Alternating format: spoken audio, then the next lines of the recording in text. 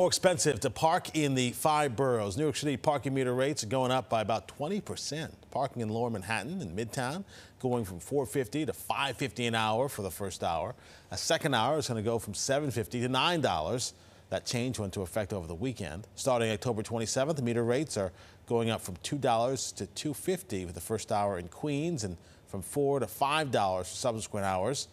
The same increases start in Brooklyn, Staten Island, and the Bronx in November.